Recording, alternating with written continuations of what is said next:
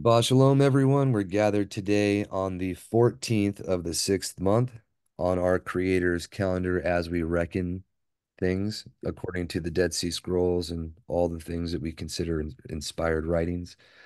It happens to be the 24th of August, 2024 on the Gregorian calendar. And we have a little bit of a treat today. It's going to be a segue from what we've been normally reading. Um, we've already covered the refutation of the Trinity in the missing chapters from the Clementine homilies and the recognitions of Clement. It's missing from the Greek versions that were translated, the Greek and Latin, rather, that was translated into English, did not have these 10 chapters from book 3 translated with them. When you look into it, and I'll share a description and a link from the video that we have covering that, they'll say that it was not of the best authority and that it was spurious writings and it was not translated for that reason. But the Syriac version accurately translated it into English. And when you actually read it, all it does is clearly refute the idea of a co-equal, co-eternal Trinity. The very same thing that you can prove right with the Bible by itself. So, what we wanted to do right here, ob willing, is share a few places of scripture that help to confirm there is a uniqueness both with the Father, who is the only true Elohim, and our Mashiach, Yahushua Mashiach, whom he sent, his representative, if you will, the mediator between Elohim and man, who is El, the Word, right? So all of these things are talked about plainly in Scripture. You have the book of Yahuchanan or John, where it says, in the beginning was the Word, and the Word was with Elohim, and the Word was Elohim. It gives a descriptive and goes into detail. I don't want to cover too much all of these things that are there because you can read them for yourself. But I want to encourage everyone to go hunt through what you call the Bible and search these things out so that you can prove it for yourself as well to confirm that this is how things were. But right here, the first reference to this, I'd like to draw your attention to the book of John, or Yahuchanan, chapter 17. And this is the prayer that he gives while he's before his passion, if you will, in the night where he goes to the garden. It says, Yahushua said these and lifted up his eyes to the Shamayim and said, Ab, or Father, the hour has come. Esteem your son so that your son also might esteem you. As you have given him authority over all flesh, that he should give everlasting life to all whom you have given him. And this is everlasting life, that, that they should know you, the only true Elohim, and Yahushua Mashiach, whom you have sent. All right. So there's the identity of knowing the Father and his Son. Because if we know the Son, then we know the Father. All the things that we've read in Scripture, that you can't come to the Father but through him, all of these things are applying, right? We don't need to go over all of that. That's what you got to dig into yourself here. But the fact that it lines up and that he's trying to tell you what has been established from the foundation of the world because he doesn't change, right? I have esteemed your name on earth, or I have esteemed you on the earth, having accomplished the work you have given me that I should do. And that's a lot more encompassing here than we have in mind. It isn't all of the works that the Father gave him, but everything that he gave him to do on earth, he has said he accomplished there. Now, my premise is it's not just what he did in the flesh as he was born of his mother Miriam, right? But also what he did on the earth before then, where you'll see he was the voice of Yahuwah walking in the garden with Adam. He was the man who appeared to him and spoke with him. He was the man that appeared to Abram and dined with him and was given all judgment from the Father above, who is called Yahuwah. Right? These are all things that are plainly in the scriptures, but the explanation isn't given. Here's where he explains himself, and you're going to find there's multiple witnesses to prove this out. But he says, and now esteem me or honor me with yourself, Father, with the honor which I had with you before the world was. Proverbs chapter 8, which is explained in the Apostolic Constitutions, which is also explained by Irenaeus in his Against Heresies. We're going to cover a little bit of that here in a moment, right? There's also other witnesses for these things. It says, I have revealed your name to the men whom you gave me out of the world. He has made it known, and he will make it known. And that's a refutation for anyone that says we can't know his name. There was a time, and there's nothing that's done that isn't revealed. We've gone over these before. Some of us have, some of us have not. So I'll try to explain it a little better. But in the book of Revelation, it mentions the three woes. Not to get into how that was fulfilled, which they are fulfilled. We're living through the bowl judgments as we speak. And all of this is demonstrably provable. If anyone wants to take the time to look up the Antichrist for Dummies, it's a series of videos on the YouTube channel, christmasisalie.com. I'll put that in the description as well. But you can see in there the fulfillment of Revelation as it's been happening, and then what is still to happen as well. Either way, it mentions the three woes and the fulfillment of them in those videos. The beginning of the second woe was with the making of the Wycliffe translation of the scriptures, the little book, or the Bibliaridion, if you will. And it culminated with the Yerushalayim, or Jerusalem earthquake of 1836, if I remember correctly. The encompassing of that woe, or what happened in that woe in regards to the truth, can be found in the book of Gad the Seer, chapter 1. We've read that book on our scripture studies here, and I'll put chapter 1 in the description as well. In that, you have the Song of the Lamb, which is mentioned in Revelation. It's also tied to the Song of Moshe from the book of Exodus, and it has to do with Jesus, the horse and his rider being swallowed up in the sea, and all of that entails. Um, Not to get into too much detail about that right now. The point is, in there, in the Song of the Lamb, in the vision that he gives to Gad, he mentions three woes that happened to him after his coming before his second advent. And during that second woe, he mentions that's when his refuge would be lost. And if you do a scripture study in the Bible or any Bible app and you just put in refuge and you look it up, you see the refuge of his Mashiach, the refuge of the lost and poor and the crushed one. It's the refuge of the righteous is the name of Yahuwah. And it was during that period of time in history when we lost his name out of our use in the world. That's historical fact. So as it was foretold, it's also foretold that he had revealed it and he would reveal it again, which we're going to see here. And the fact that people are coming to his name again is literal fulfillment of that. But he says, I've revealed your name to the men whom you gave me out of the world. They were yours, and you gave them to me, and they have guarded your word. Now they have come to know that all you gave to me is from you, because the words which you gave to me, I have given to them, and they have received them, and have truly known that I came forth from you, and they believed that you sent me. I pray for them. I do not pray for the world, but for those whom you gave, or you have given me, for they are yours. And all mine are yours, and yours are mine. And I have been esteemed in them. So the ones that belong to the Father are the ones that have been esteemed, or the ones that have esteemed Yahushua. Okay? And I am no more in the world, but these are in the world, and I come to you.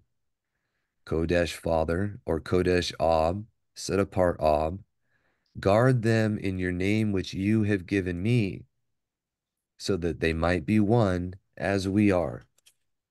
And that's the key. As a father gives his name to his son, this is what we have here. It's not that our Mashiach is the Father, but he is Yahuwah, named after his Father. And for a witness for that, or for two witnesses for that fact, in what you call the Bible, you can look at, I believe it's Psalm 110, where verse 5, where it says, it's Yahuwah at his right hand that's going to smite the nations. And then you read the whole psalm for context, but it's not, it's two Yahuwahs there, and the one at his right hand is the one that he's going to set to reign. Another witness for that, I believe, is in Bereshit or Genesis chapter 19, when Yahuwah is raining down sulfur and or fire and sulfur from Yahuwah out of the Shamayim. Two Yahuwahs mentioned. And Irenaeus, the taught one of Polycarp, who was the taught one of Yahukanon, who was the taught one of our Mashiach, he mentions that it was our Mashiach foretelling to Abraham, who is a foreteller, the truth, that he would appear as a man, that he would dine and converse with them, that he would be given all authority from the Father and be called Yahuwah.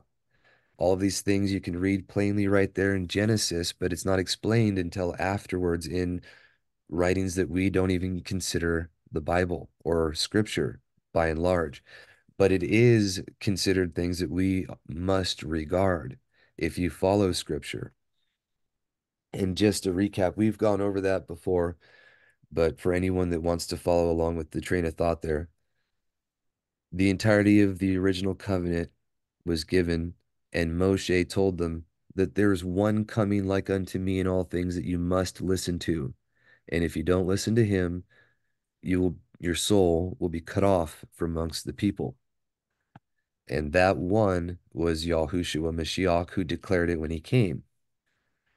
He anointed his 12 and the 72, and he sent them out, and he told them that whoever will not listen to you, it will be better for Sodom and Gomorrah in the day of judgment. So all of the epistles, the book of Acts, everything they did and said is worthy of our regard, because that's what he established. That includes writings that they purport are from them. You might not agree, but if you haven't witnessed it with the bar of your own mind, the truth and reason, then you can't make a judgment on the matter. That's the thing to keep in mind. That's why we've been reading through all these things for the last decade now, trying to determine what is true based on what is written, doing the things that he said to determine it. But in the writings that are attributed to them, one of them being the apostolic constitutions, they clearly tell us who they went and anointed, all the individual assemblies and the names of the overseers that they appointed over the people by unanimous consent, and that we are obligated to hear them and to listen to their words and be mindful of their doctrine, because they're carrying the truth that was given in trust. And those would be Polycarp, Ignatius, Irenaeus, Hippolytus, and the overseers of the assemblies that were given in trust from those ages in the writings that we'd call the ante-Nicene fathers, if you will, or the pre-Nicene Council writings. Not all of them are legitimate or inspired, and even amongst them, every bit of it that is inspired has been held in by Rome and tampered with in some way. So that whole series, that 10-volume set, is a great witness of the truth of the maligning, the mocking, and the mutilation that Rome has done to the truth in written form. Just as you can see with that video from the Masoretic psyop that I was mentioning before we were recording, that was what the Yahudim had done to him before they handed him over. And it was a foreshadow of what they would do to the writings with what became the Masoretic text that we actually have, and you can follow along the history of it. That gentleman does an amazing job of exposing that. He reads the very sources, he goes through the history of it, and it's very plain. For the witness of what Rome had done to the truth, you can just look at the ante-Nicene writings. They're unrecognizable from the Dead Sea Scrolls writings. I mean, if you just take it at face value, the maligning is horrific. It's unrecognizable until you uh, realize what has been done to it, and then you can see the perversion. But because that was not known, it's why people like Martin Luther, when he burned the papal bull that denounced him as a heretic and excommunicated him, he had along with that uh, the apostolic constitutions as a heretical writing because of some of the things they put in there for the legitimacy of the papacy. Just to be perfectly honest with you, and I had mentioned before, I would have rejected that myself had I not read the Dead Sea Scrolls beforehand. It might have been quite likely that I would have had no regard for it if I had not read the community rule and the Damascus document first. When I had read those and I saw the assemblies and how they were built outside of the cities and the way that they were trying to have communities like that, and it segued right into the renewed covenant times. It's an amazing parallel and it's wonderful. But more on that later. We're getting too sidetracked here. Back on point. We're going to see our Mashiach identifying the Father and all these things that you can go back to the beginning to prove.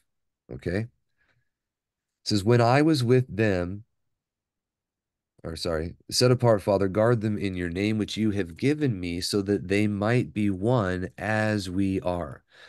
Not as a co-equal, co-eternal one, but of the same opinion, of the same consent. Our Mashiach said, and we will look at it in a minute, he always does the will of his Father, and he knows the Father's always with him because he always does what's pleasing to him. And that's how we're to be one.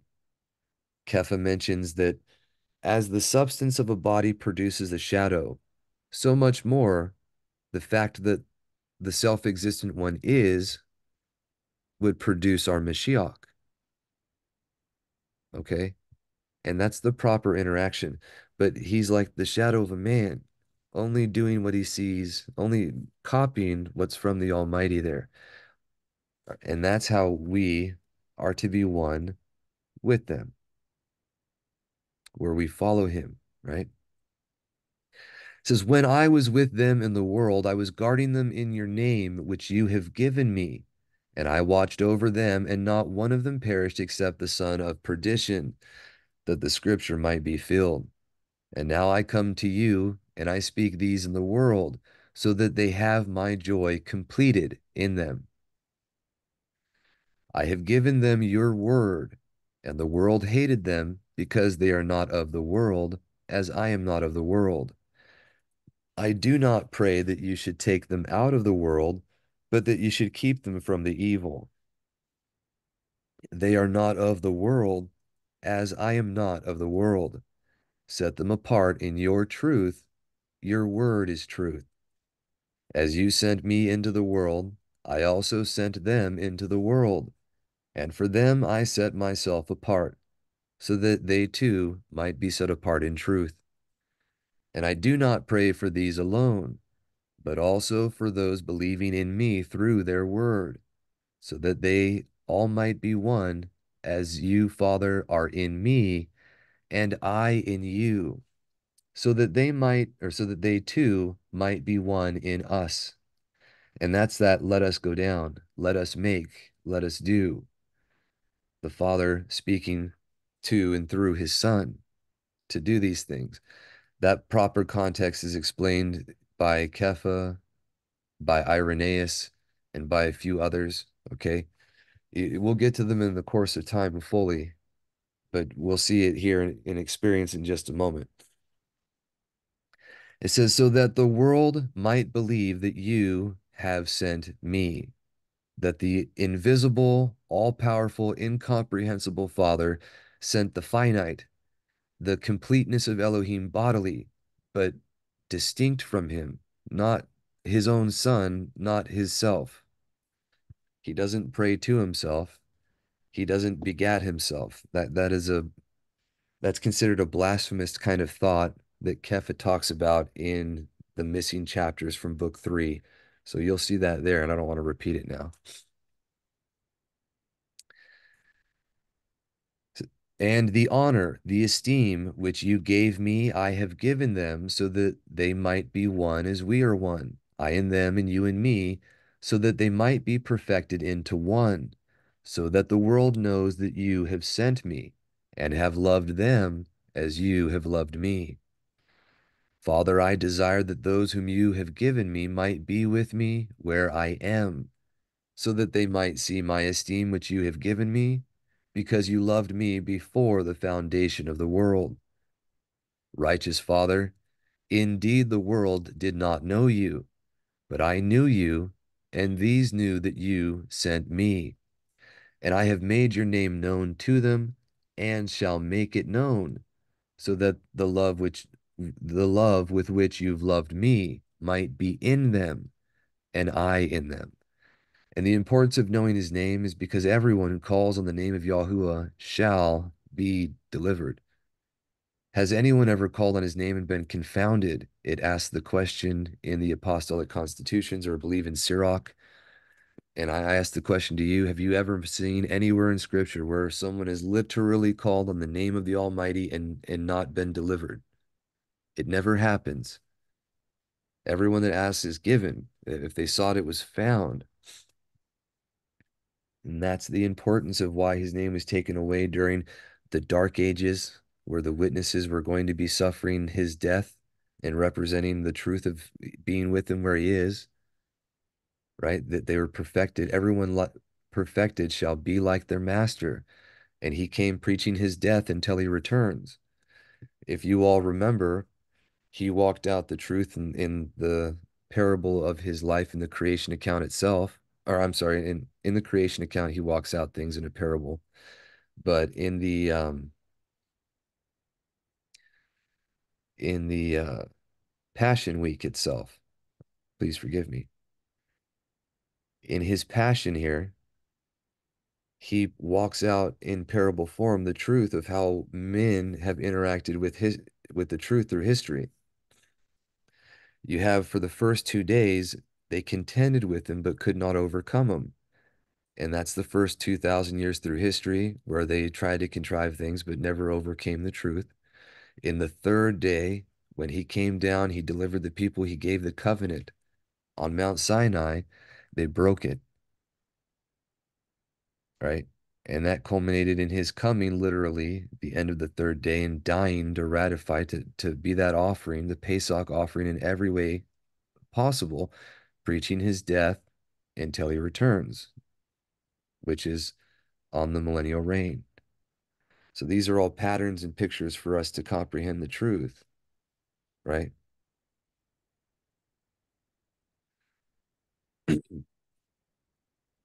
This is righteous, Father. Indeed, the world did not know you, but I knew you, and these knew that you sent me, and I have made known your name to them, and shall make it known, so that the love with which you loved me might be in them, and I in them. And he mentions that wherever two or more are gathered in my name, there I am in the midst of them. It also says directly that where the doctrine of Yahuwah is, there he is present.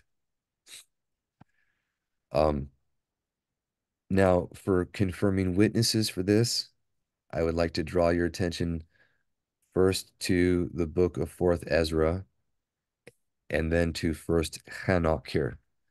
Now, right here, this is Fourth Ezra, starting with chapter 6, okay? In particular, the end of the age here. And if you look, Ezra's asking a question. He says, Then I said, O Yahuwah, I beseech you, if I have found favor in your sight, show your servant through whom you are going to visit your creation. Now we know that he's speaking to the only true Elohim, even though, and he's asking through whom he will visit. And this is his reply. And he said to me, at the beginning of the circle of the earth, so at the beginning, right? At first by the son of Adam, and afterwards I myself. This is exactly what you see in the Bible, where it says that the Son is given all authority and principality and power and the name above every name. And he is at the right hand of the power on high until his enemies are made a footstool for his feet, in which and at when point he will deliver up all to the Father, so that Elohim is all and is all in all, right?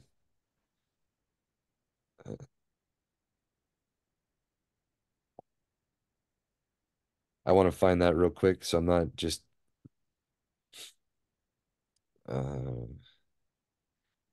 well, maybe you guys can look that up too.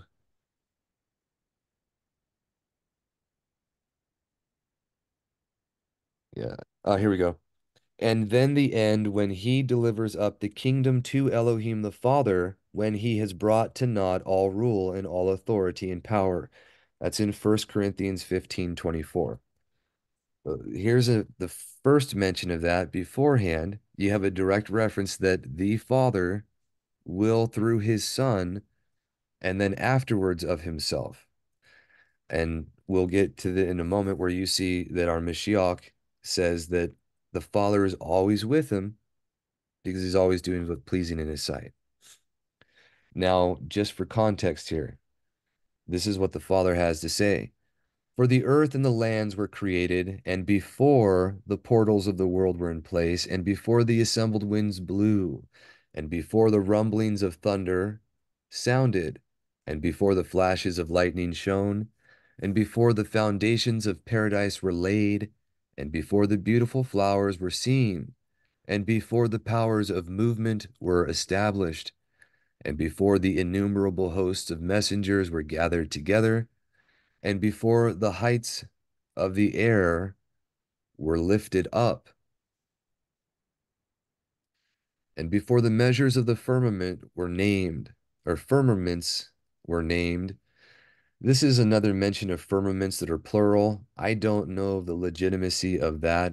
I know of one firmament, the literal firmament, that is the interposition between the other Shamayim or heavens and us, which is the dome, if you want to call it that. But just to be perfectly clear, there are measures of this, and that could be originally Shamayim or should be, but it's not translated that way, or it could be synonymous with it, and I just don't know because we don't have the original writing here. But it says, and before the measurements of the firmaments were named, and before the footstool of Zion was established, or ever the chimneys in Zion were hot, and before the present years were reckoned, or ever the inventions of them that now sin were turned, before they were sealed that have gathered belief for a treasure. Then did I plan these things, and they were all made through me alone, and not through another, just as the end shall come through me and not through another. So all comes from the Father, and he's chosen to mediate things and to make all creation through his Son, right? So just one moment here. A third witness for this you can find right here in the first chapter or of the book of Enoch, what they call First Enoch, or the book of Enoch, if you will.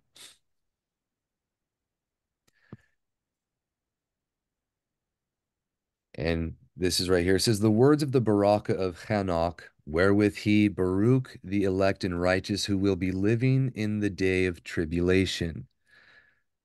This book became very prominent around the time of Yahukanan's revelation and the martyrdoms that were starting to happen. A lot of people are not aware, but the tribulation is not a future event or something that will be happening. It was present tense when he was writing. You can look at the way the words are used in the text of Revelation. It was the tribulation he himself was also going through. And if you read the testament of Yahushua, it talks about the 10 trials or 10 sufferings and tribulations that he went through. That was a echo of the tribulations of his fathers, Jacob, Yitzhak, Abraham, went through 10 trials and was found righteous, right? And it was a type, what Yahushua went through was a type of what the believers would be going through later on. The 10 persecutions of Rome by the early believers, the 10 persecutions by pagan Rome was another type. It was the fulfillment, a culmination of that tribulation going on right then. And it continued through the Dark Ages. It is literally still going on right now. But the tribulation, the after those times is what we're living through because you don't have the open inquisition anymore. There was a time where men professing belief outside of what was approved by men and Catholicism would be tortured until death. That was the only thing you can expect at that time. If you were made perfect, you'd be like him. But that's not happening anymore. So just for context, I'm sorry. I'm sorry. All right. Well, we'll continue. If you do have a comment, don't hesitate to say something. This is who will be living in the day of tribulation when all the wicked and unrighteous are to be removed. Right. And that's a tribulation that we're going to be living through. And he took up his parable and said, excuse me, Hanok, or the dedicated, a righteous man, whose eyes were opened by Elohim, saw the vision. And this is this is the critical edition of the Book of Hanok by R. H. Charles, I believe.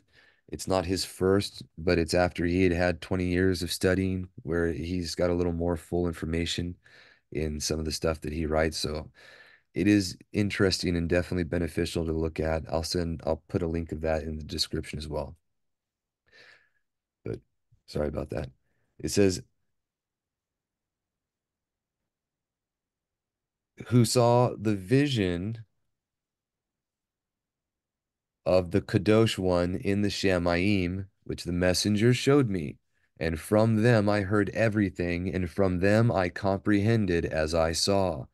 But not for this generation, but for a remote one, which is for to come. Concerning the elect, I said, and took up my parable concerning them. The Kadosh great one will come forth from his dwelling, and the eternal Elohim will tread upon the earth. All right, that's the first. On Mount Sinai, that's the second. And appear from his camp, that's the third. And appear in the strength of his might from the Shamayim of Shamayim, and that's the fourth.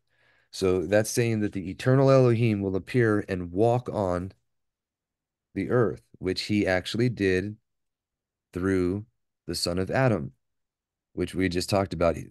He just said that he first visited man through the son of Adam. And that was when he walked upon the earth right there. That's what you read about in Genesis when there's the voice of Yahuwah in the garden walking with him. That's how he did it.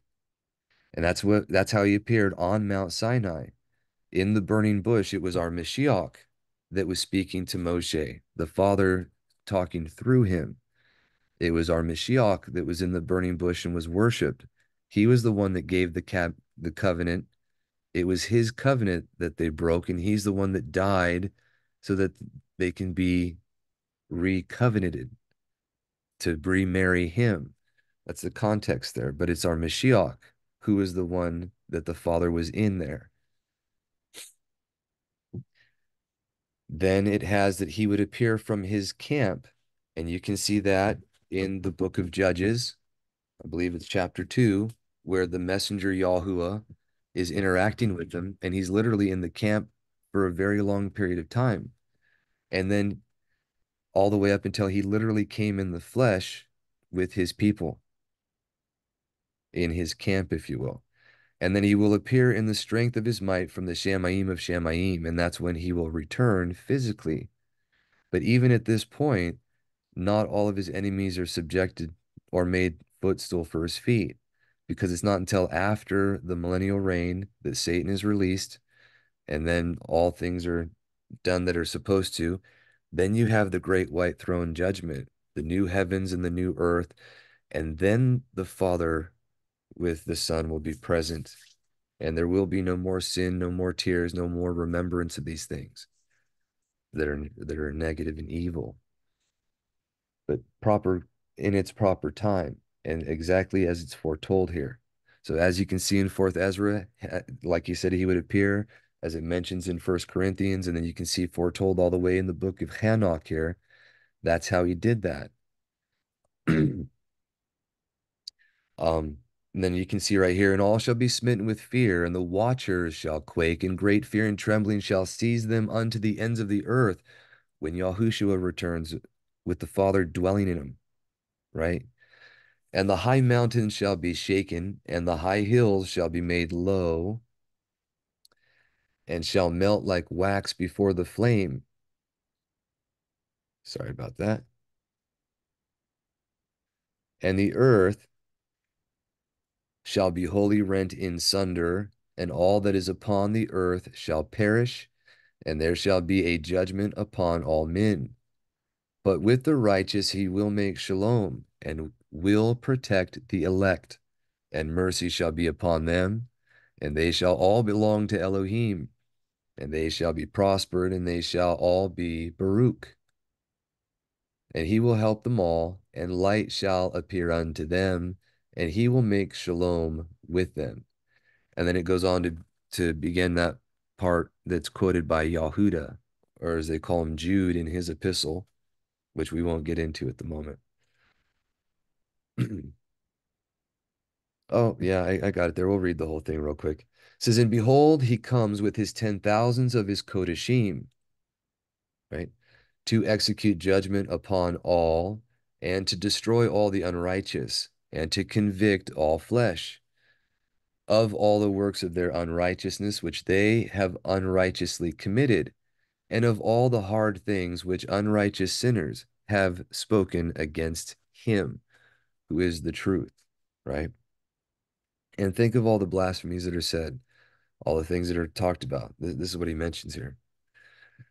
All right. Now, that's the missing chapters. We're not going to get into that one real quick before we look at what Irenaeus says here, because this is, as you saw Hanok represent 4 ways that he would come, you also see Irenaeus talk about the 4 ways in which our Mashiach manifested in reality, the 4 good news accounts and things, which we've already read before too, but I want to point that out again in just a moment. However, right here, we have a little bit, just for context to tie in things. This is from Matithyahu, or Matthew, chapter 16, verses 15 through 21. And he said, and you, who do you say I am? And Shimon Kepha answering said, you are the Mashiach, the son of the living Elohim. And Yahushua answering said to him, Baruch are you, Shimon Bar Yonah, or Simon, the son of the dove, right? Son of Yonah. For flesh and blood has not revealed this to you, but my Father in the Shamayim. And I also say that you are Kepha, and on this rock I shall build my assembly, and the gates of Sheol shall not overcome it. And I shall give you the keys of the kingdom of the Shamayim, and whatever you bind on earth shall be having been bound in the Shamayim, and whatever you loosen on earth shall be having been loosened in the Shamayim. Then he warned his taught ones that they should say to no one that he is Yahushua HaMashiach. From that time, Yahushua began to show to his taught ones that it was necessary for him to go to Yerushalayim. I don't know if you're aware, but they say that Yaru is like Yarad almost. It's he will come down in Shalom.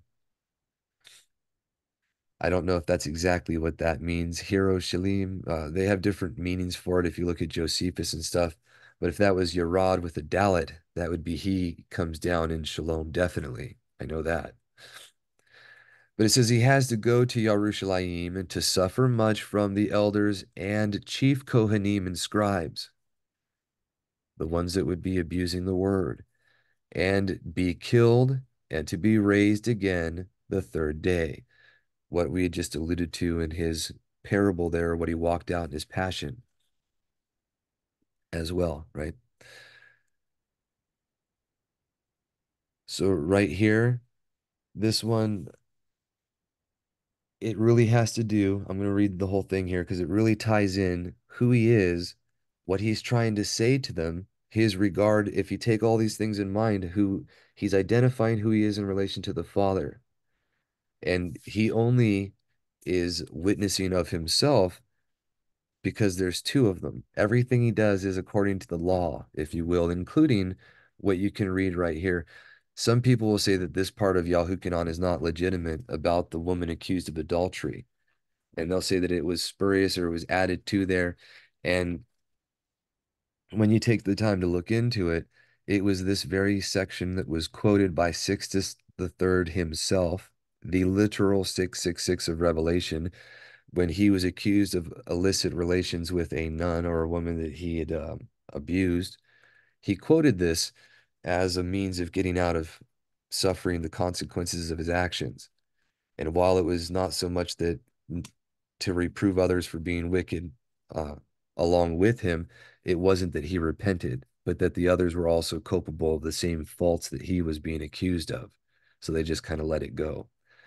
But the point he's showing here, if you pay attention and if you go through the scriptures and you read about the Torah instructions, you had to have the man and the woman caught together. And if you were to do such, they were both stoned.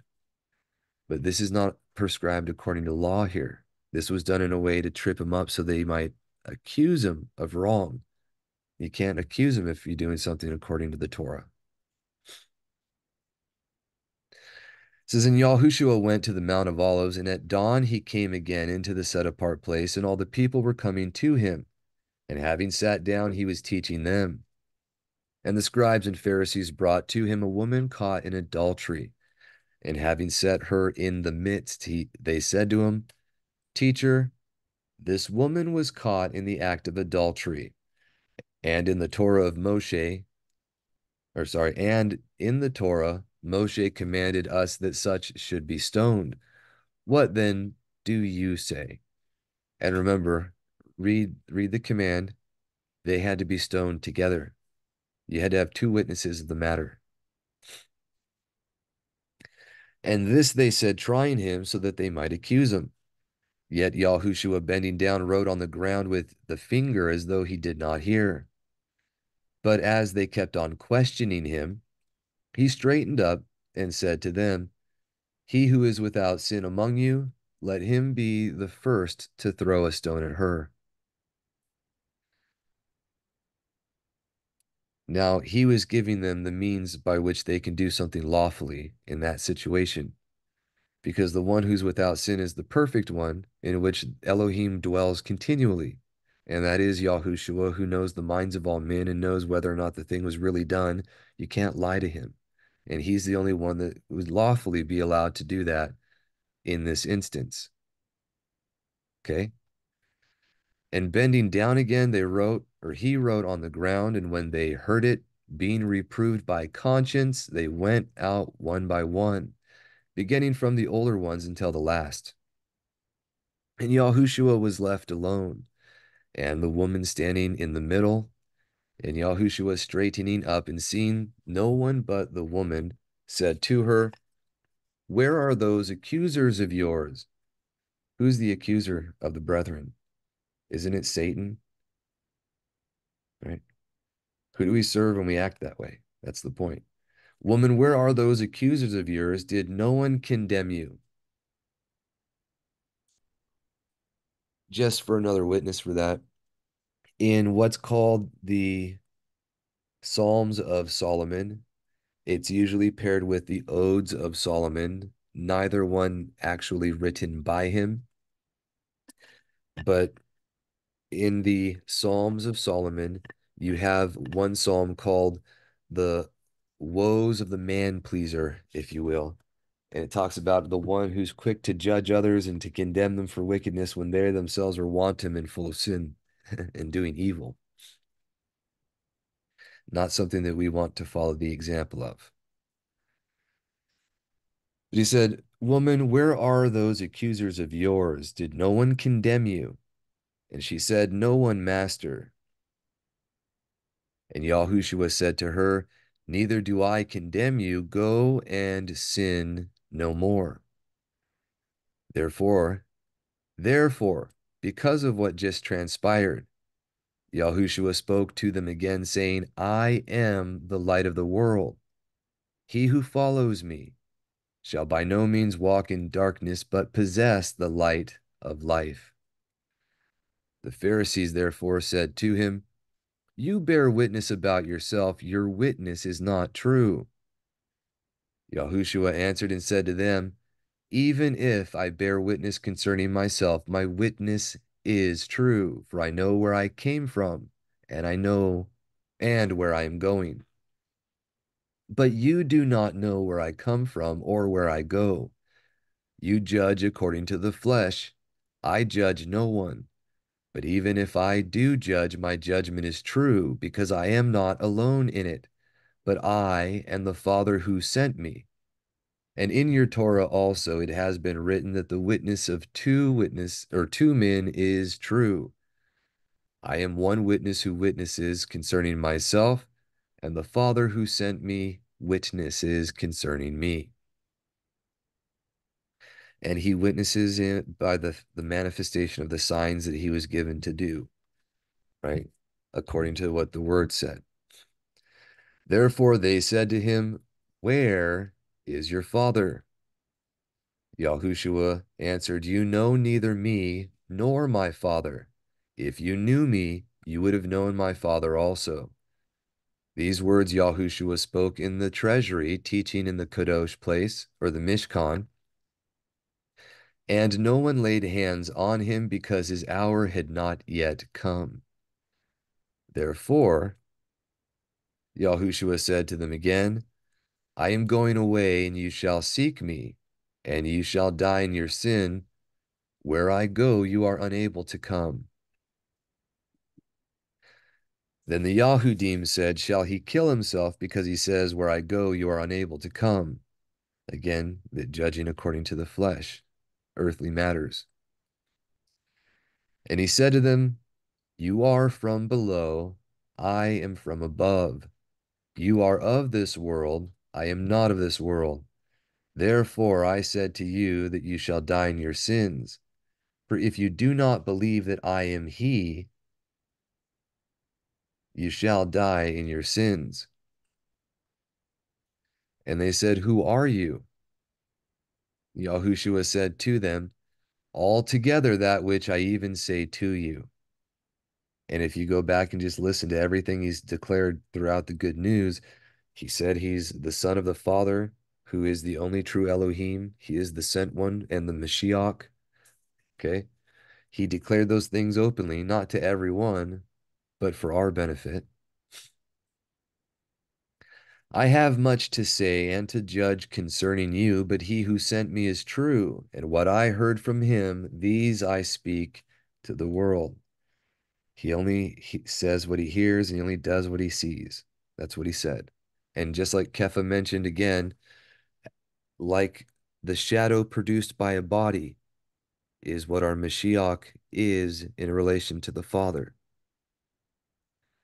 Although he has his own will. He chooses to freely submit his will to his Father, as you can plainly read in Scripture.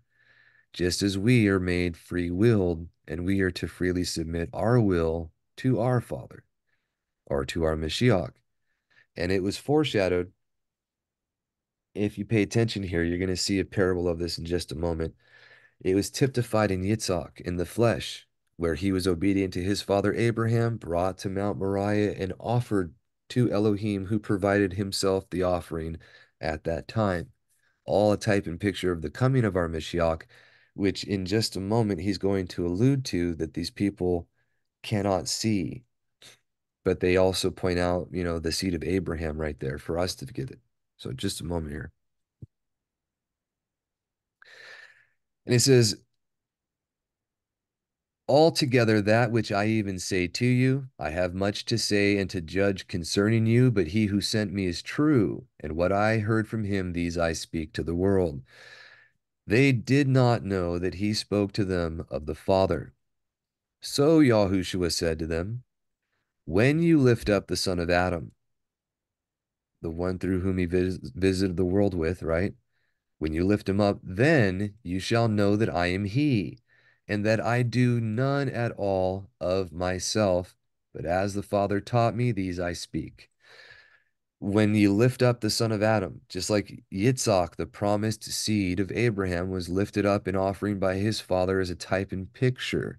When you do that, then you'll know that I do none at all of myself, but as the Father taught me, these I speak. That's what he's trying to point out to them. Absolute obedience to his own death is what he's doing here. This is what he was trying to share with what he was giving to these people, to us and to these people at that time. And he who sent me is with me.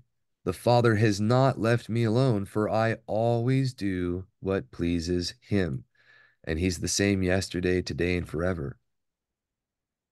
Right? And and he was speaking these words, and many believed in him.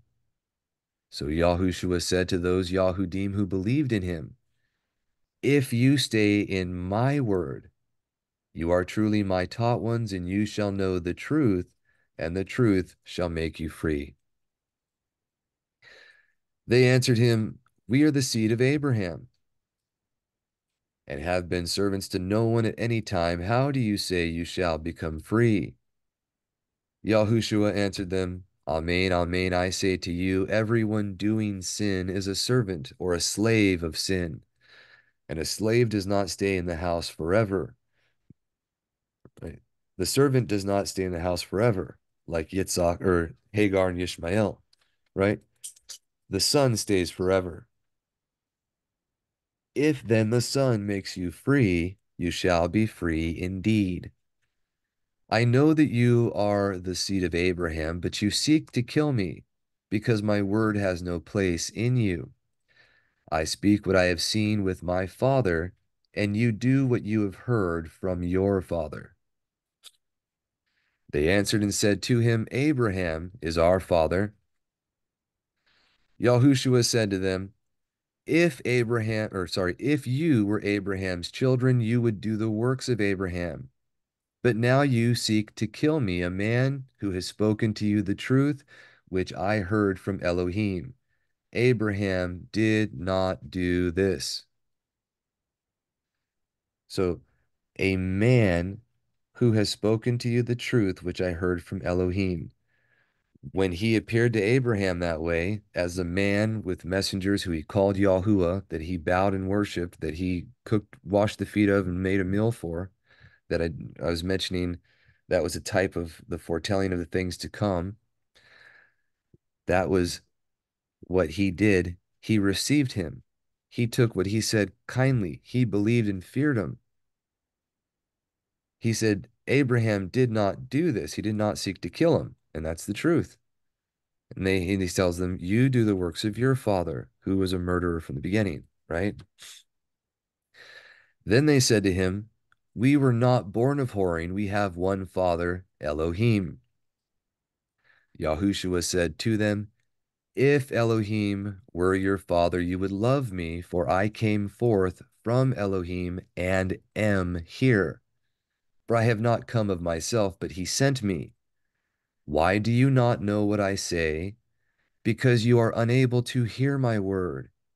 You are of your father the devil, and the desires of your father you desire to do. He was a murderer from the beginning and has not stood in the truth, because there is no truth in him.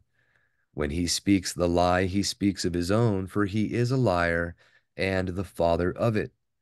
And because I speak the truth, you do not believe me. Who of you proves me wrong concerning sin? And if I speak the truth, why do you not believe me? He who is of Elohim hears the words of Elohim. Therefore, you do not hear because you are not of Elohim. The Yahudim answered and said to him, Do we not say well that you are a Samaritan and have a demon? Yahushua answered, I do not have a demon, but I value my Father, and you do not value me. And I do not seek my own esteem. There is one who is seeking and is judging. There's one who's searching like a devouring lion, right? Amen, amen, I say to you, if anyone guards my word, he shall never see death at all. And here's another one there. Other people might not be aware, but we have many examples of men who have not seen death at all. They have guarded his word. When it came to them, they were found pleasing to Elohim and were taken to paradise, even to this very day. Hanok being one of them, and you can find that by Irenaeus in his Against Heresies, and also in the book of Yobelim, two witnesses that go right along with the book right there in Genesis that says that he pleased Yahuwah or Elohim, and Elohim translated to him, and he was not.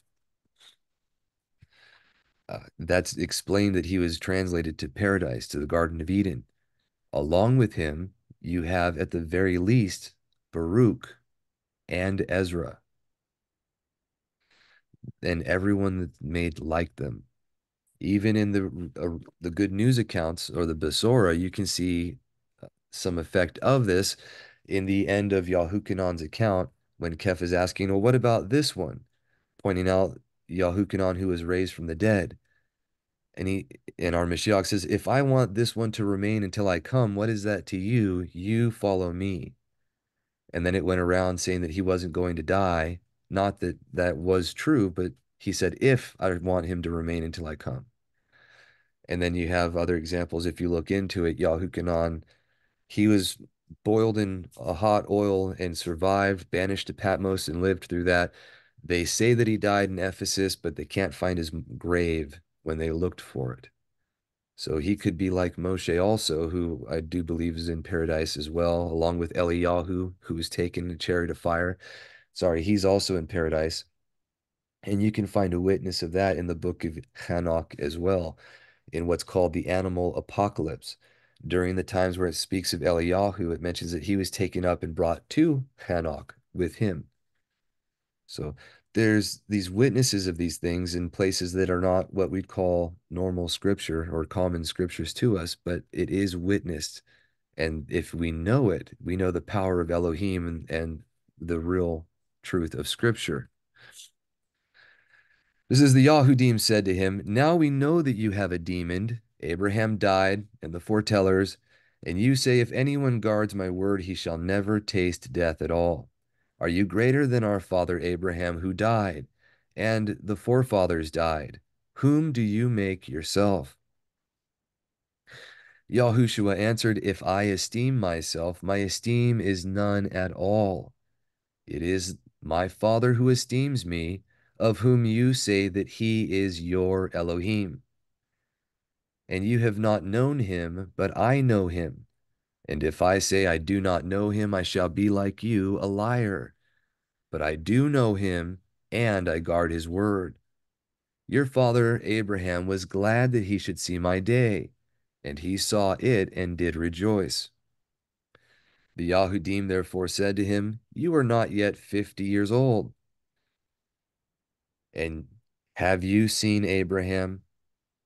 Yahushua said, Amen, amen, I say to you, before Abraham came to be, Ahia, right? I am.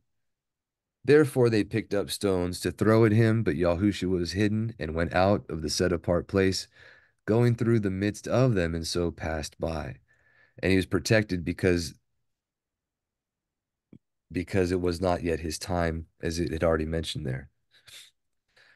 Real quick, just to finish with this train of thought and to see the fullness of that echoed again, I want to recommend everyone. I'm going to put the excerpt, or I'll put a link to the video where we read through this in there. And I want to go over it now because it is rather long. It's 10 chapters and it is an absolute description or an identity.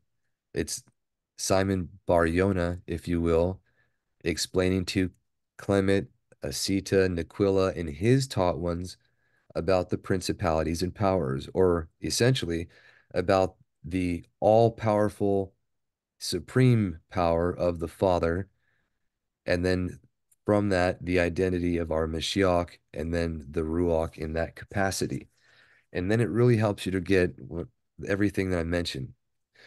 As the Father brought forth the word from his bosom, that is our Mashiach, through whom he made all things, our Mashiach speaks and it happens. And that's the Ruach that does it when he talks. So it just as he sees, so he does, literally like a hand in a glove kind of picture. And it's an echo of that in literally everything that he does, because he is the truth. A perfect example of that is what you see in when he's sending Moshe. As he is the sent one from the Father, he tries to send one. And the whole interaction with that is a hand in glove kind of picture that you can willing see when you take the time to look at it. And for anyone going with us, we'll be reading the book of Exodus shortly, as soon as we finish with what we're doing. But real quick, there's two things I would like to share with you. This one is from the Apostolic Constitutions, and it is the enumeration of the several instances of Elohim's providence and how in every age from the beginning of the world, Elohim has invited all men to repentance. I mention this because of how it talks about how he does things here. We're not going over the whole thing.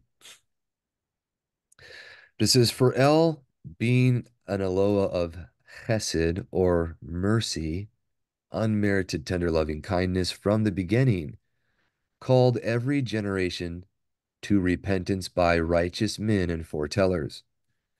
He instructed those before the flood by Hevel or Abel and Shem and Seth, also by Enosh, and by Hanok that was translated, those at the flood by Noach, the inhabitants of Sodom by his hospitable Lot, those after the flood by Melchizedek and the patriarchs, and Job, the beloved of El, the Egyptians by Moshe, the Yisraeli by him, and Yahushua and Caleb and Phinehas and the rest, and those after the Torah by messengers and foretellers, and the same by his own incarnation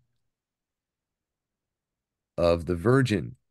So this is saying he instructed them this way, and then by his own incarnation, meaning of our Mashiach. He was the Mashiach instructed through them, and then of himself.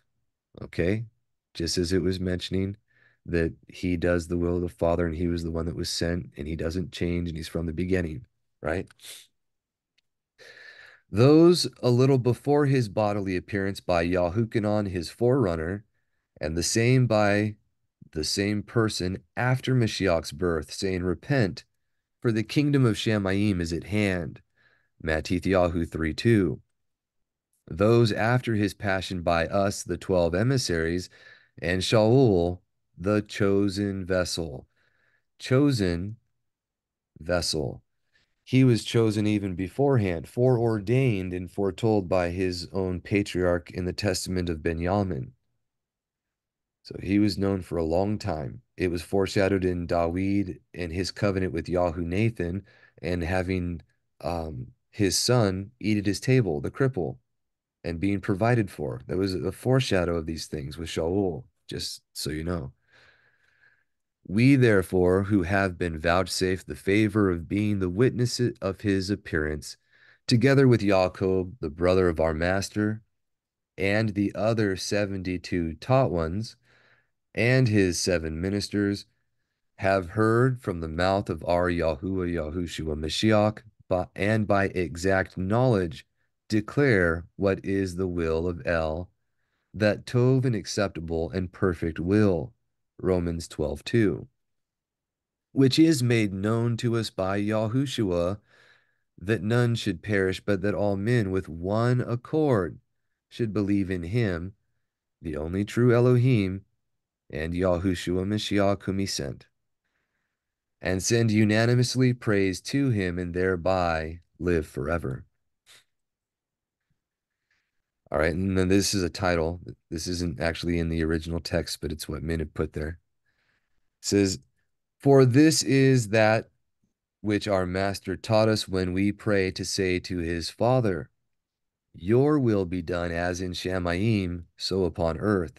Matithyahu 6:10. That as the Shamayim nurtures or natures of the incorporeal powers do all esteem El with one consent, and you find this in the you can see it alluded to in the Psalms.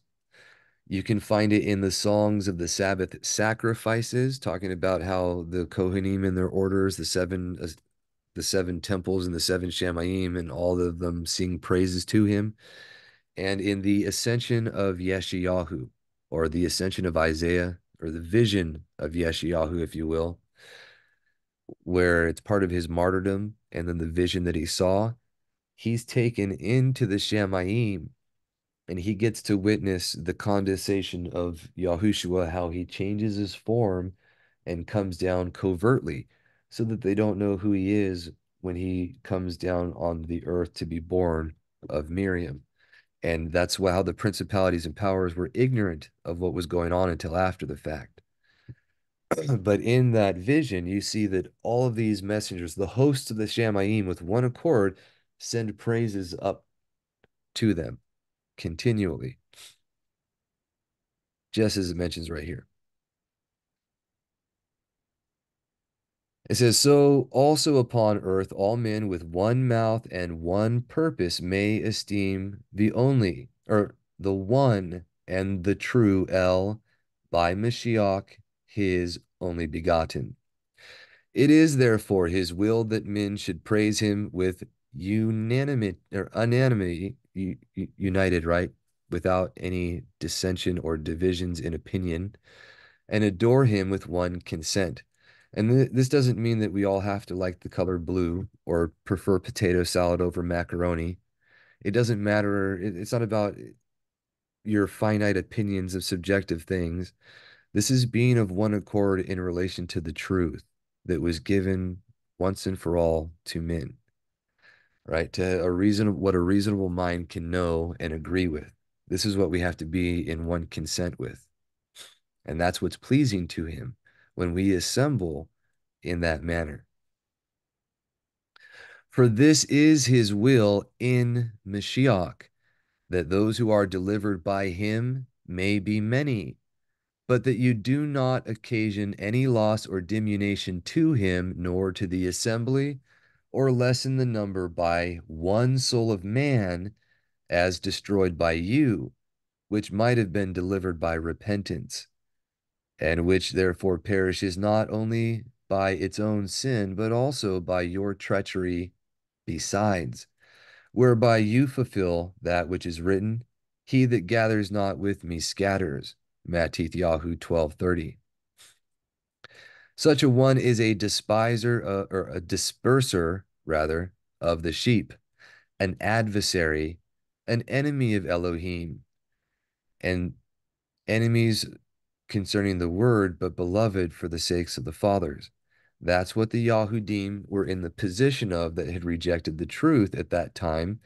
And when we go through it, you can see that they weren't the antagonists. They weren't the ones that were openly persecuting believers because they didn't have authority to do that anymore. But they would run and get the sticks for the Romans to light them on fire. They would be the ones gathering up all that stuff to help him. Okay. And you find that in the martyrdom of Polycarp. You can find that in the scriptures. And this is why we're not supposed to think beyond what is written when we try to comprehend things. When Pontius Pilate says, "Behold your king," they said, "We have no sovereign but Caesar," three times, and he gave them their desire. They were not sovereign over themselves, but for the length of their judgment, they were under the authority of Rome and severely persecuted throughout the world throughout the Dark Ages. It was one of the most prevalent things that were foretold about them as a people during those times. It's kind of horrific, but it really happened. Anyways, it says, "A destroyer of those lambs whose shepherd was Yahuwah, and we were the collectors out of various nations and tongues, by much pains and danger, and perpetual labor, by watchings, by fastings, by layings on the ground, by persecutions, by stripes, by imprisonments, that we might do the will of Elohim, and fill the feast chamber with guests to sit down at his table." That is the Kadosh Kahal, or the set apart assembly, set apart by his blood, with joyful and chosen people, singing hymns and praises to Elohim that has called them by us to life. And you, as much as in you lies, have dispersed them. Do you also of the laity, laity means people, okay, just like Dutch, the Deutschland or Germany in English, but Deutschland means the land of the people or the people's land. Dutch means of the people. Laity means the people. Laos, like the Laotians, the Buddhists there, means of the people, but it's Greek. All different pointers of who's being spoken of there. Okay, these are all Hebrews in dispersion. It's a title that he had given them, the people of Elohim. Just like you have throughout scripture, these code words with when it talks about they'll be exiled, that's the Buddhists. And it was literally what they called themselves, the exiles or the Buddhists at that time. The Roundheads from the Roundhead Revolution was literally the round-headed stars in Revelation. The mumblers or the Lollard movement were the voices that were heard from Revelation. It's the very words being used. The protestari, the Protestants, were the witnesses that came about from the two witnesses, right? These are literal words from the Greek, Latin, and Hebrew of Scripture that were spoken, were written, and have literally been fulfilled with words that we use today, but we don't really connect them because we haven't been taught to see it clearly. But Father willing, the more we go through, you're going to see his word is reality. The things that he says is what has been, what is, or what will be. It is how things function. So you can once you know that, you can start seeing it everywhere. That's my point. But one of the identifying things for Hebrews in dispersion is that title, the moniker of the people. And you can find it in a variety of languages and places all over the world, including America, Britain, all the common law countries, and elsewhere that they've been dispersed. The laity in the Romance areas, I believe it was the laitime in Gaul or around that area where they were subjected to um, conditions of not being free, really. But they were the Nicolaitans as the conquerors of the people, right? Another one for that would be Saxons or the sons of Yitzhak, and everywhere where that was used, you have Ephraim or the angles being used like a bull. There's other key, and that connection between Ephraim and the bull is given in the Baraka of Jacob, I believe, and also what you can see alluded to in the constellations with the unicorn or the horn there, mentioned by the foretellers as well, and then directly said in the book of Tay Taffy, which was foretellings by Tay Taffy and Yirmiyahu or Jeremiah when he was taking her from Egypt to Ireland. But back on point real quick. It says, do you also of the laity or of the people be at shalom with one another, endeavoring like prudent or wise men to increase the assembly and to turn back and tame and restore those which seem wild? Which we have a great example of Yahukanon doing that. I've shared before, but I'll find it again, where he gives a young man who seems to be ardent in Ruach in trust to an overseer to keep, and the man eventually becomes abandoned. And when Yahukanon goes to collect what he gave to him in trust, he finds out that he'd went apostate and reproves the overseer and then chases down that man to go save him. And he does everything he can, even at the cost of his own life, to get that gentleman to repent. So rather wonderful. But real quick before we go, another witness for the fact that the Father appears through his Son and that it was literally our Mashiach from the beginning through which all these things are done is in the Dead Sea Scrolls in what's called the coming of Melchizedek right here. So that would be scroll 11Q13. I don't have the number on hand right here, but I do want to just show you. Oh, yeah, it is 11Q13. You can see it right there. Also, here's Psalm 110, which I had mentioned to you, and then you guys can read that on your own. Okay. But Yahuwah at your right hand, where Yahuwah said to my master, sit at my right hand, and then it's Yahuwah is the one who's at his right hand. So two Yahuwahs mentioned, as I talked about there. It talks about Melchizedek here in the book of Hebrews, which we're not going to read right now, but you are more than welcome to pause and look through that for anyone that wants to. Okay. And then this part is what we do want to cover. This is the commentary. It's not the actual thing, but this is just what the authors that translated it wanted to say, and I want to share this with you.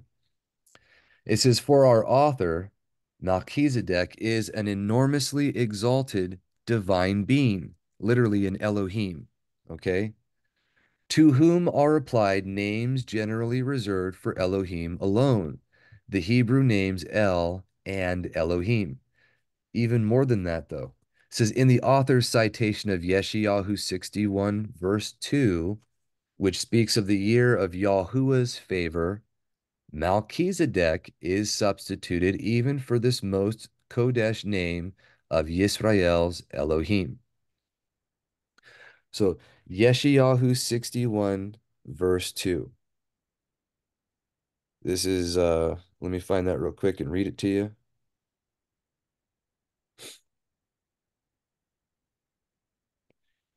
Real quick, verse 1, it says, the Ruach of the Master Yahuwah is upon me, because Yahuwah has Mashiach, or anointed me, to bring good news to the meek.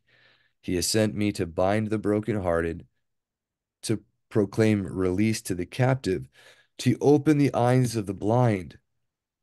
This part is tampered with in the Masoretic text because it was used as a source text to confirm to the Yahudim who he was.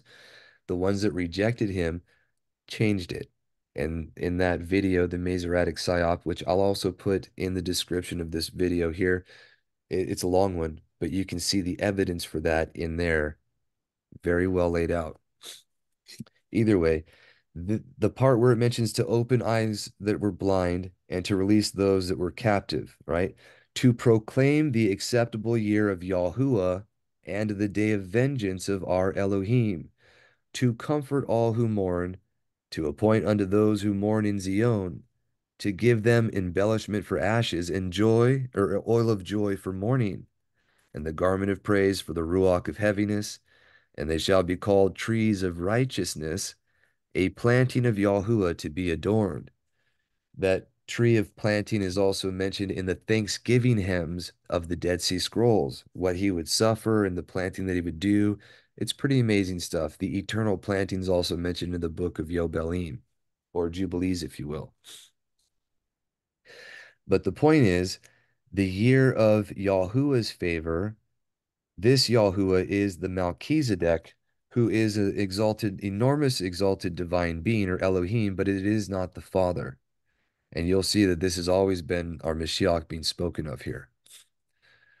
So, real quick, this is getting on to the text itself. And it says, "And concerning what scripture says, in this year of Yobelim, you shall return every one of you to your property. And what is also written?"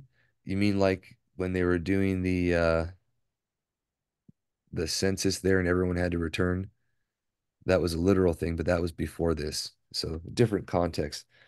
But the year of release, just for context, when he opened the scroll, I believe it's in the book of Luke. We can look that up before we go real quick. But when he opens up the scroll and reads from that very section, and then he rolls it up and he says, "This has been fulfilled in your hearing." He was declaring that he is Melchizedek. He is that one that's being spoken of right here, who is Yahuwah. And that's another witness for what's known as the Nomnia Sacra, or the placeholders for the first 300 years. They would use the Paleo Hebrew in when they were writing in Greek with his name. There's still fragments of that phenomenon. You can even see that happening in the Dead Sea Scrolls as well. But after the Hebrew language was banned and they were burning everything that had it written, they started using placeholders where they'd have two or three Greek letters with a line over the top, and it would represent certain words like Yahuwah, Yahushua, Mashiach, Adam, Dawid, as in the beloved, the upright pole or stake, if you will, um, the Ruach, as opposed to any spirit. And when these placeholders were used, men would use the regular Hebrew word instead of whatever was written for other ones. And they would do that throughout the renewed covenant writings where they called our Mashiach Yahuwah Yahushua all over the place. Or Yahushua, Mashiach, our Yahuwah. In the very same way that these men knew Melchizedek to be Yahuwah because he was named after the Father. But it says, "And in this year of Yobelim, you shall return every one of you to your property," Leviticus 25:13, "and what is also written, and this is the manner of the remission. Every creditor shall remit the claim that is held against a neighbor, not exacting of a neighbor who is a member of the community, because Elohim's remission has been proclaimed." And this is what he did with that woman. "Neither do I condemn you, go and sin no more." Because he was remitting, he came to remit the claims of debt against that he held against everyone, and he paid the price himself. So, and you'll just see that in just a minute here. But right here it says the interpretation is that it applies to the last days and concerns the captives, just as Yeshayahu said, to proclaim the Yobel or Yobelim to the captives, and whose teachers have, I should say, teacher has been hidden and kept secret, even from the inheritance of Melchizedek. Right? And it breaks off. It says, "And they are the inheritance of Melchizedek, who will return them to what is rightfully theirs, the renewed covenant. He will proclaim to them the Yobelim, thereby releasing them from the debt of all their sins." And that's exactly what he did when he read that and said, "This has been fulfilled in your hearing." It says, "This word will thus come in the first week of the Yobel period that follows 9 Yobelim periods. Then the Day of Atonement shall follow at the end of the 10th Yobelim period, when he shall atone for all the sons of light and the people who are predestined to Melchizedek. Upon them," breaks off, it says, "For this is the time decreed for the year of Melchizedek's favor, and for his host together with the Kodashim of Elohim, for a kingdom of judgment, just as it is written concerning him in the songs of Dawid, and Elohim has taken his place in the council of, or has taken his place in the council of Elohim. In the midst of the Elim, he holds judgment."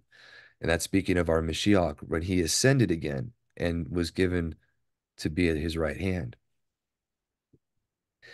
Scripture also says about Scripture also says about him, over it take your seat in the highest Shemaim, and Elohim will judge the peoples. Psalm 7, 7 through 8. Concerning what Scripture says, how long will you judge unrighteously and show partiality to the wicked? Law. Psalm 82, verse 2. All right. Just one moment. Thank you so much. Hello. Can I not pet you? Oh, hello. Sorry about that. I had to mute. My brother was coming through real quick. But let me get back where we were. That's not right there. Here we go. I just want to finish reading this part because it really talks about who our Mashiach is, that the one coming, that was Melchizedek, who is this exalted Elohim that has the name of the Father, is the one who would be cut off in the midst of the week, as foretold by Daniel, who's the Mashiach and messenger that was coming. That's why they ask, "Are you the foreteller? Are you the coming one?" You know, they're trying to identify, well, who are you to both Yahukanon and our Mashiach? This is where it comes from, right? But it says the interpretation applies to Belial. This is another name for Belial, which means literally without worth or worthlessness. It's a title for Satan. The children of worthlessness are his children, right? But it says the interpretation applies to Belial or worthlessness and the spirits predestined to him because all of them have rebelled, turning from Elohim's precepts and so becoming utterly wicked. Therefore, Melchizedek will thoroughly prosecute the vengeance required by Elohim's statutes. In that day, he will deliver them from the power of Belial or Belial, and from the power of all the spirits predestined to him. Allied with him will be all the righteous Elim. It says divine beings here. The word there is Aleph Lamed Yod Mem. It's not quite Elohim, but it's Elim. It's the mighty ones, or it's the El-like ones, if you will. This is that which it breaks off all the Elohim or Elohim. All right, now this is the part where I was wanting to get to. This visitation, talking about our Mashiach, and remember, the Father visited his creation first through the Son of Adam, and he's done it from the beginning until he came in the flesh and then ascended. And from that time on, it's been the Ruach that we've been interacting with without a physical representation. Um, and we'll read that in just a moment.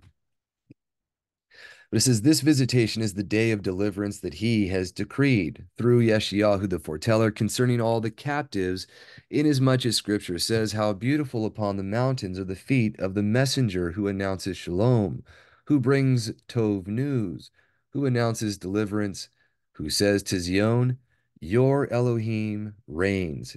And that's the one that came, right? Yeshayahu 52:7. He's also called our king. He's another title for our Mashiach is the Kadosh Yisrael, the set apart Israel, if you will. It, it usually has in English the set apart one of Israel, but those words are added. He's literally the Kadosh, the only true set apart or perfect man, right? The example that we're to follow.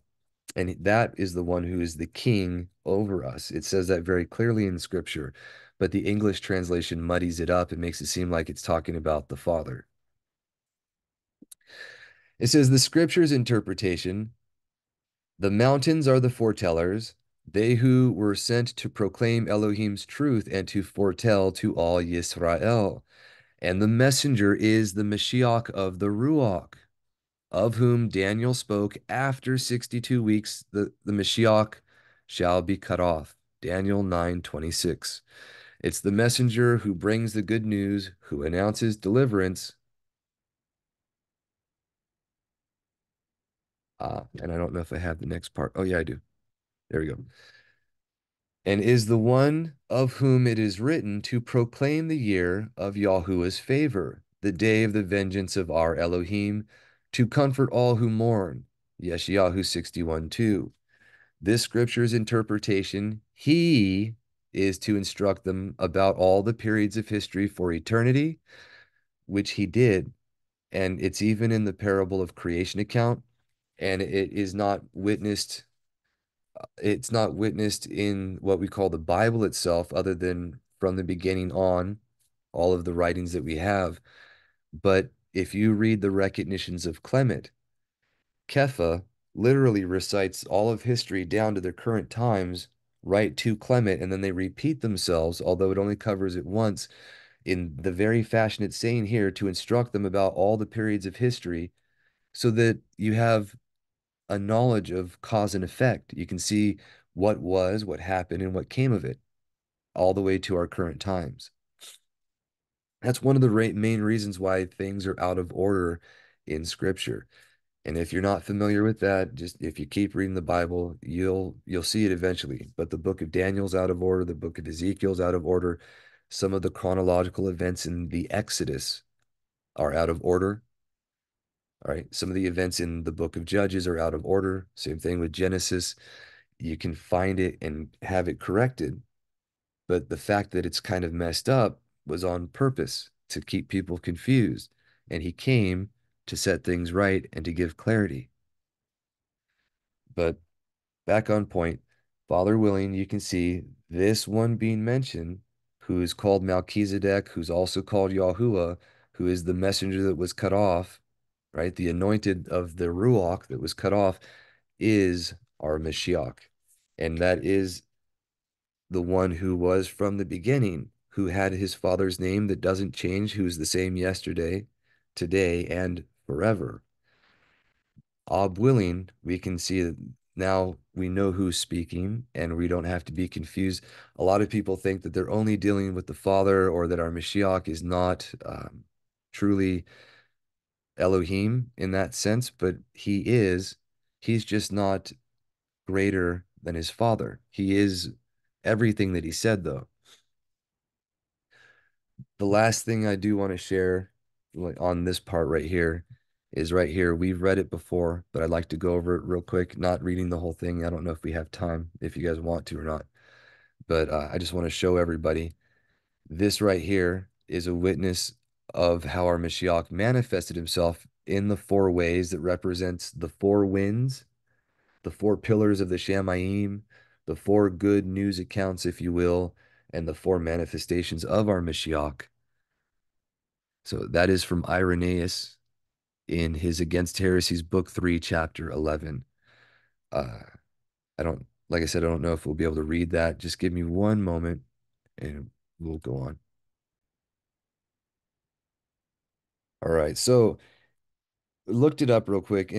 For everyone that wants to check, the confirmation for 11Q13, the coming of Melchizedek, can be read in the book of Luke, chapter 4, starting on verse 16, really.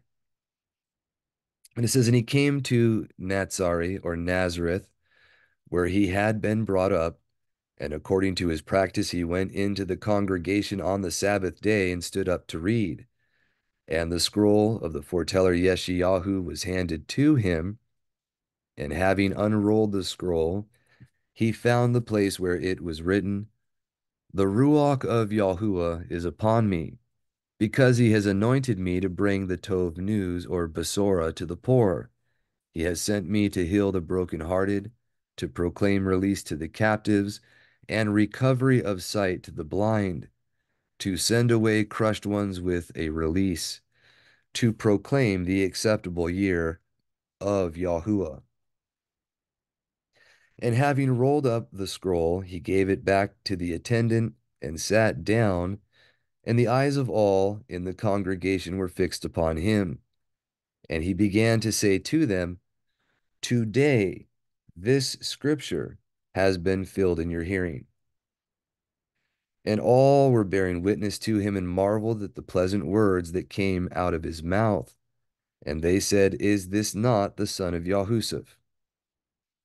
All right, we don't need to keep going there, but you see, He read that very section that said that he would do that very thing and proclaim that year of release. And he said, it has been fulfilled now in your hearing. Our premise, if everything is done right, that was announced in the year 28 AD. And we can know that as a surety for different reasons. The fact that he was born in 2 BC is a known historical fact based on the evidence of what's in scripture and the things that we know. It wasn't always known so clearly, but we do have the evidence for it. Father willing, we can do that maybe this week or next Shabbat. But you can see that he literally came in the Jubilee, if you will, or the Yobel, and announced this. If that was the 80th Yobel, then we can reasonably know, doing the math, following the calendar as it's written, not adding more days, we can know what year it is today at this very point in time. But it's a big if because we don't know for sure as a certainty that he came in the 80th Yobel. We believe that's the case based off of a footnote from Josephus, but that's the only witness that I'm aware of. If anyone knows of any other witnesses in any writing that claims to be inspired that might point to what Jubilee it was that he announced his favor, or any of them that we can actually pinpoint for a surety, I would greatly appreciate it. Um, because we are looking for confirmation for witnesses for that. Otherwise, the best we can do is speculate. If he came in the 80th Jubilee, then this year is exactly 5,910 from the beginning of creation to today. And we are in, again, the 14th day of the 6th month of that year. But it's a big if, right? If that's not the case, then we have a different Yobel or Jubilee that we have to deal with. So we're still looking at that. But either way, we're going to go ahead and read real quick now that we covered that part. This is from Irenaeus, who was a taught one of Polycarp, who was a taught one of Yahuchanan, and it ties in the different manifestations of our Mashiach, but it also shows, this is what I want you to see, that it was our Mashiach appearing to men as Yahuwah who gave the covenant and who interacted with men the entire time. And it's not until well after this creation, after the millennial reign, after Satan's released, right? When we have the great white throne judgment, that the Father will himself be dealing with the creation personally and not through a mediator. Because frankly, we're not worthy of him. Not one of us is perfect, and we'd be burned up in his existence. It's only through the refining fire of the process of time and coming to be his. He's only going to be known to those who are his in a time where there is no more sin. There's no more deviation from truth and righteousness. Okay. This is Yahuchanan, by the taught one of Yahuwah, preaches this belief and seeks by the proclamation of the Besorah to remove that error which by Cerinthus, a Nicolaitan, has been disseminated among men, and a long time previously by those termed Nicolaitans, who are an offset of that Gnosticism or knowledge falsely so called, that he might confound them and persuade them that there is but one Elohim, who made all things by his word. In Revelation, it says that Mashiach, he has a name which no one perceived except himself, and his name is called the Word of Yahuwah. And you can look all over. You just put in the Word of Yahuwah in a Bible search, if you will, and you'll see it's the Word of Yahuwah that appears to every foreteller. It's the Word of Yahuwah that comes and does a whole bunch of things all throughout the original covenant writings. And that is the name, that is a name for our Mashiach, right? Who made all things by his word, and not as they allege, that the Creator was one, but the Father of Yahuwah another, and that the Son of the Creator was forsooth one, but the Mashiach from above another. And these are all different Gnostic opinions that were put forth, deviations from what is written. Okay. Satan doesn't care what it is you pervert yourself with so long as it's not the truth. You go off in some tangent. who also continued impassible, descending upon Yahushua, the son of the Creator, and flew back into his pleroma, and that monogenes was the beginning, but Logos was the true son of monogenes. These are different Greek words that are used in Scripture, okay? Monogenes is the word for the only begotten. The Logos is the word. The Gnostics would use these words as separate things and try to come up with perverted doctrines that just aren't true or provable in Scripture, but they're adding to and taking away with conjectures and things of their own contrivances. Okay. Foreshadowed in the Talmuds and the councils and opinions of people that added to the commands, and it culminated in what we call Nicolaitan Catholic Christianity, man-made traditions enforced over his word. Okay, one was a type of the other that was to come. But not to get on that, I just want to get to the point here. It says, Yahukanon, however, does himself put this matter beyond all controversy on our part when he says, he was in this world, and the world was made by him, and the world knew him not. He came unto his own, and his own received him not. Yahukanon 1, 10, 11. Yet according to Marcion and those like him, neither was the world made by Yahushua, nor did he come to his own things, but to those of another. And according to certain of the Gnostics, this world was made by messengers and not by the word of Elohim. But according to the followers of Valentinius, the world was not made by him, but by the demiurge.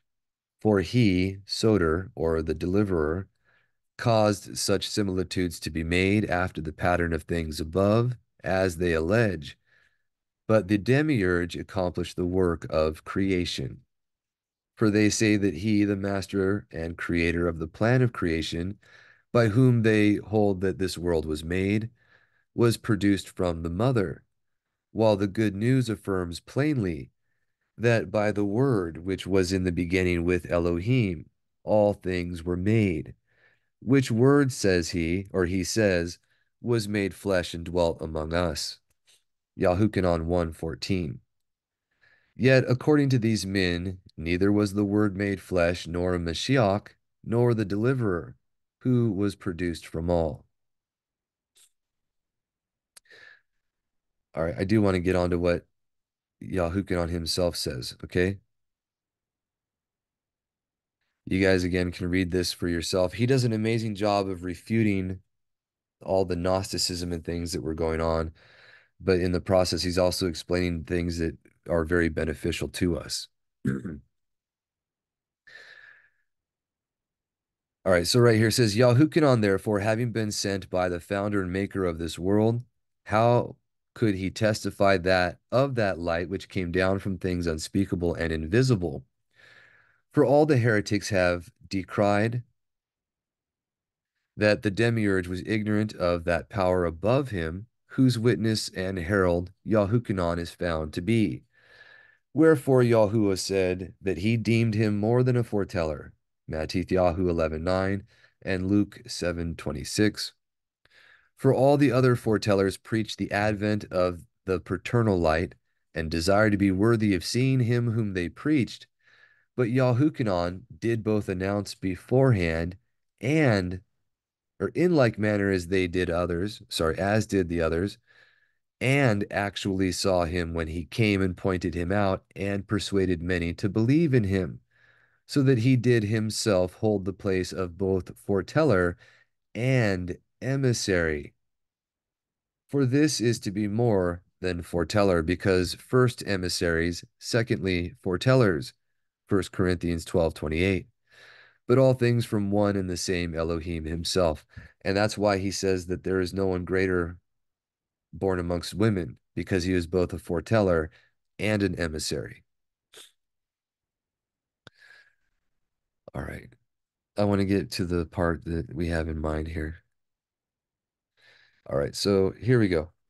Since then our opponents do bear testimony to us and make use of these, our proof derived from them is firm and true. Right? Talking about the good news accounts. It is not possible that the Basora can be either more or fewer in number than they are. For since there are four zones, north, east, south, west, of the world in which we live, and four principal winds, while the assembly is scattered throughout all the world, and the pillar and ground of the assembly is the Besora and the Ruach of life, it is fitting that she should have four pillars, breathing out immortality on every side and vivifying men afresh. From which fact it is evident that the Word, the artificer of all, the handcrafter of all, okay? Artificial, the etymology of it means handcrafted. So an artificer is one who crafts by hand, okay? From which fact it is evident that the Word, the artificer of all, he that sits upon the cherubim and contains all things, he who was manifested to men, has given us the Besora under four aspects, but bound together by one Ruach. As also Dawid says, when entering or when entreating his manifestation, you that sits between the cherubim, shine forth. For the cherubim or cherubim, two, and this is talking about the messengers before the mercy seat. Literally, the Shekinah glory, they call it, right? The light of the presence of Yahuwah would be visible between the cherubim on the mercy seat of the Ark of the Covenant. And he dwelt like that for centuries until the Yahudim were so repugnant and apostate that he left. The Ark was later hidden during the Babylonian captivity. You can find witness of that in Second Baruch, the book of the Maccabees, and Tafi. And then the evidence of it still being there in Yirmiyahu's Gerodo is known or was disclosed by Ron Wyatt. But the fact that he was between the cherubim is what that's talking about. It was our Mashiach whose presence was there and visibly manifested. There's also representative, it's a type of what you can find in the Shamayim, where the Almighty and our Mashiach at his right hand are surrounded by the hosts of the messengers in the same pattern, right? It says, for the cherubim or cherubim were two were four-faced, and their faces were images of the dispensation of the Son of Elohim. For as the scripture says, the first living creature was like a lion, Revelation 4:7, symbolizing his effectual working, his leadership, his royal power, right? His regalia, if you will. The second was like a calf or bull, signifying the sacrificial or kahuna order. The third, as it were, the face of a man, an evident description of his advent as a man, and the fourth was like a flying eagle, pointing out the gift of the Ruach hovering with his wings over the assembly, and therefore the Besora are in accord with these things, among which Mashiach Yahushua is seated. And again, he carried them like on eagle's wings through the wilderness after their deliverance from bondage, as a foreshadow of those types of things, right? But it says, for that according to Yahukanon relates his original, effectual, and esteemed generation from the Father, as the Son of Elohim appeared in the beginning, like the voice of Yahuwah from the garden, or as he appeared as Elohim to man, right? Thus declaring in the beginning was the Word, and the Word was with Elohim, and the Word was Elohim. Yahukanon 1:1. Also, all things are made by him, and without him was nothing made. For this reason, too, that is that Besora full of all confidence, for such is his person.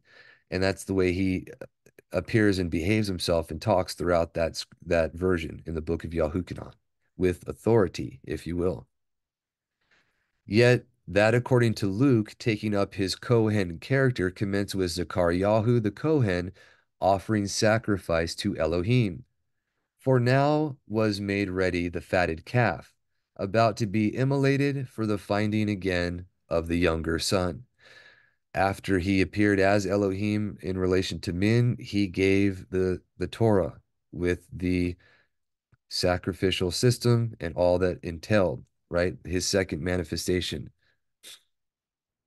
Matithyahu again relates his generation as a man, saying, the book of the generations of Yahushua Mashiach, the son of Dawid, the son of Abraham, and also the birth of Yahushua Mashiach, who was on this wise. This then is the Besora of his being man, for which reason it is too that a humble and meek man is kept up throughout the whole good news. Mark, on the other hand, commences with the foretelling Ruach coming down from on high to men, saying the beginning of the Besora of Yahushua Mashiach, as it is written in Yeshayahu the foreteller, pointing to the winged aspect of the Besora, and on this account he made a compedious and cursory narrative, for such is the foretelling character. And this is why this one is not always in chronological order.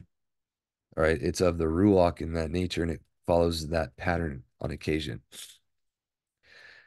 And the word of Elohim himself used to converse with the anti-Mashiach or the anti-Mosaic patriarchs in accordance with his mightiness and esteem as Elohim in his person, right? But for those under the law, he instituted a kahuna and liturgical service, right? With the Levites. Afterwards, being made man for us, he sent the gift of the celestial Ruach over all the earth, protecting us with his wings. And how he's desired to gather us as a hen gathers her chicks under his wings or her wings, but we would not, right? Such then was the course followed by the Son of Elohim. So was also the form of the living creatures. And such was the form of the living creatures, so was also the character of the Besora. They're all pictures within pictures and parables of one another. For the living creatures are quadriform, and the Besora is quadriform, as is also the course followed by Yahuwah, the pattern that we just showed you, and also what you saw in Hanok and what you can see with the four winds. It's an echo or a repeat of these things that he only says what he hears and he only does what he sees, right? Excuse me. It says, for this reason were four principal covenants given to the race of man, one prior to the flood under Adam, the second after that deluge under Noach, the third, the giving of the Torah under Moshe, and the fourth, that which renovates man and sums up all things in itself by means of the Besora, raising and bearing men upon its wings into the Malkuth Shamayim, or kingdom of the heavens. So, ob willing, that was edifying enough, but I think we've spent enough time. We'll probably do question and answer there. If anyone has any questions or comments, please leave them in the comments here for the video, and we'll try to address it. This is a very interesting subject. It really needs to be something that we go into and comprehend with full clarity, because it is the entire desire of our Mashiach. The whole purpose of his coming was to know the only true Elohim and Yahushua Mashiach, whom he sent, right? So hopefully this will help us do that and grow together. You all have a wonderful Shabbat and a Shavua Tov. We will see you next week and talk to you then. Shalom.